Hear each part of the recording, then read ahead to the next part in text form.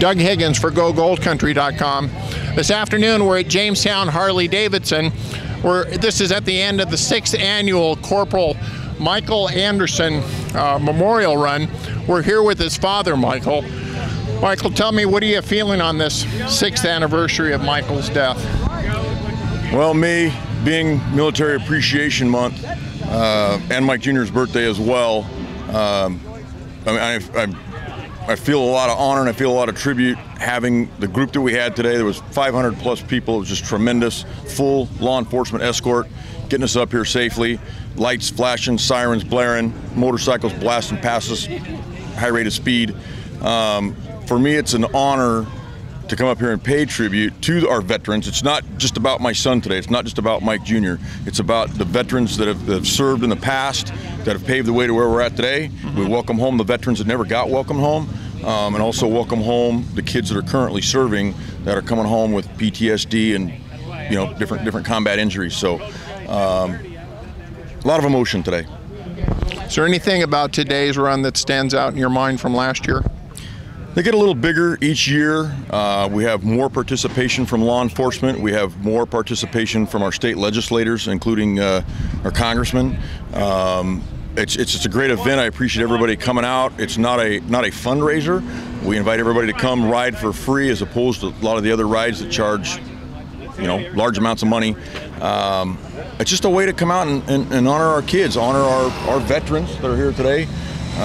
Those that gave all, honor our Gold Star families. Like I say, it's an emotional day for a lot of us.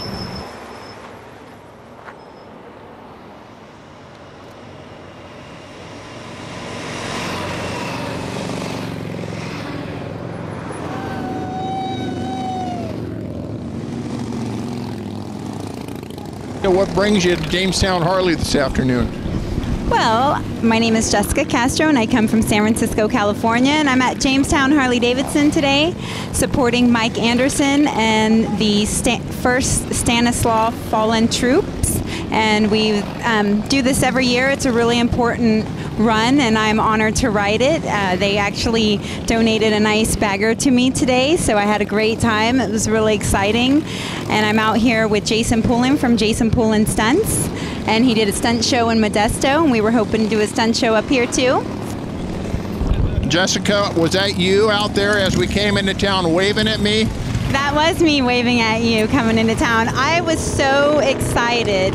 It was just the funnest thing. Actually, riding a Harley is really exhilarating and it's really exciting. So I was grinning from cheek to cheek and waving at everyone, honking at anyone that would honk back, and even at the ones that don't honk back. I just like to annoy them.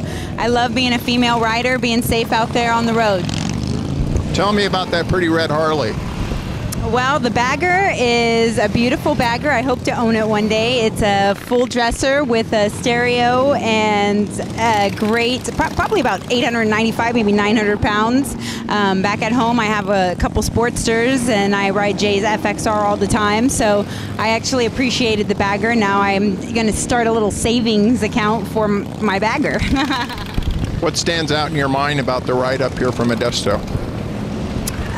The tranquility, the actual ride itself was really spiritual for me. I enjoyed the scenery, the planes up above.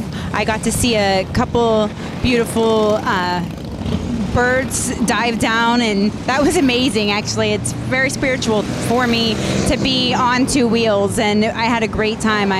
It's amazing, and I'm honored enough. At first I was going to have to drive home with Jason, and now I get to ride this thing home again, so I'm excited. I'm on cloud 9. Jessica, thanks for taking the time. We hope to see you again next year. Definitely. Thank you. It's a game in the back. You wanted a shot of something. You went and talked to Jack. You had a little money and was a grade A fool. There was a guy down there who used to shoot a little pool. Rack 'em up. Rack 'em up. Rack 'em up. Rack 'em up. Till the Jays finished, all they ever said was rack 'em up. You didn't know the cheese said you didn't know no car. You ain't whatever Jack was thinking back behind the bar. You said he had a wife, she left him in tears. He hasn't been home once in 25 years. Rack him up, rack him up. Give me some guitar.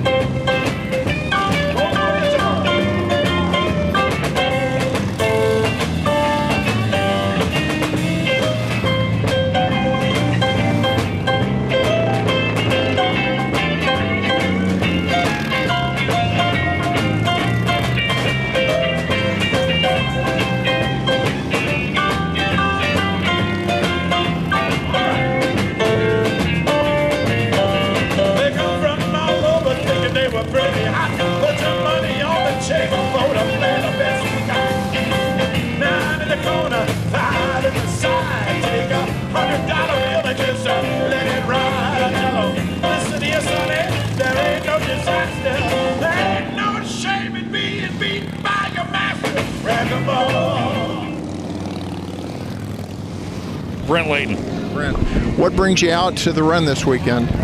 You know, we're here today not only to honor Corporal Mike Anderson Jr., but all of our fallen, all of our current veterans, and everybody else. I lost my son, matter of fact, 8 months today in Afghanistan. So I'm an unfortunate member of this Gold Star family.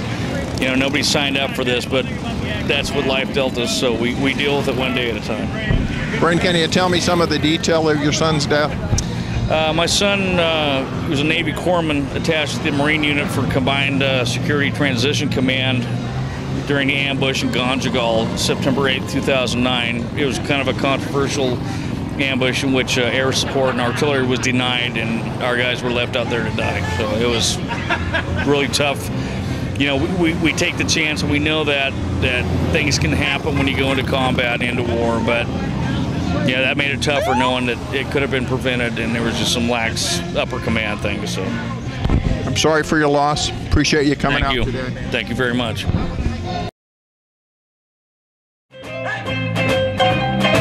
Rack 'em up,